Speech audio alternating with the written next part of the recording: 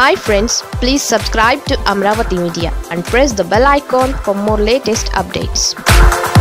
సుజనా చౌదరి సత్తాకు అగ్ని పరీక్ష. మాజీ కేంద్ర మంత్రి ప్రస్తుత బీజేపీ ఎంపీ సుజనా చౌదరి సత్తా ఏ పార్టీదో తేలిపోతుందని రాజకీయ వర్గాలు ఆసక్తిగా ఎదురు చూస్తున్నాయి. ఏపీకి బీజేపీ ప్రతినిధి తానే అనేంతగా కొత్త ప్రభుత్వం వచ్చిన నాటి నుంచి ఆయన వ్యవహారం నడుస్తోంది. పేరుకు బీజేపీలో ఉన్న చంద్రబాబు క్వార్టరీలో అత్యంత ముఖ్యుడిగా అంతా భావించే సుజనా చౌదరిపైనే టీడీపీ జగన్ మండలి రద్దుతో సృష్టించిన సంక్షోభం నుంచి గట్టున పడేస్తారని ఎదురు చూస్తుందంటున్నారు.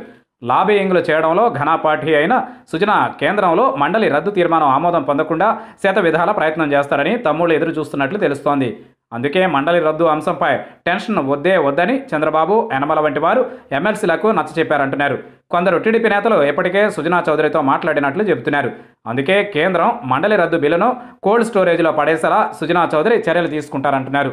అయితే సుజనా చౌదరికి కేంద్రంలో పట్టు ఉంటే ఇప్పట్లో మండలి రద్దు తీర్మానం కోల్డ్ స్టోరేజీకి చేరేలా మోదీ వద్ద చక్రం తిప్పుతారని అంచనా వేస్తున్నారు. కేంద్రం అమరావతిని వికేంద్రీకరించడానికి అంగీకరించదని, అంగుళం కూడా జగన్ కదల్చలేరంటూ ఘాటు వ్యాఖ్యలే చేసి సుజనా చౌదరి ఇప్పటికే వార్తల్లో హైలైట్ అయ్యారు. ఆయన మాటల్లో నిజం ఉంటే పర్వాలేదని, ఆయనకు అంత సీన్ లేకపోతే మాత్రం నిండా మునుగుతామని టీడీపీ ఎమ్మెల్సీల్లో భయం తొంగి చూస్తుందని చెబుతున్నారు. బీజేపీలో సైతం సుజనా చౌదరి వాదనకు భిన్న స్వరాలు వినిపించడంతో ఆయనకు అధిష్టానం వద్ద ఉన్న పట్టుపై సందేహాలు తెలుగు తమ్ముళ్లలో పొడచూపుతున్నాయి. విపక్షంలో ఉంటే మరో 4 ఏళ్లు ఎలాంటి పదవుల్లో లేకుండా కొనసాగాలని, వారి నుంచి ఆందోళన వ్యక్తమవుతుందని అంటున్నారు.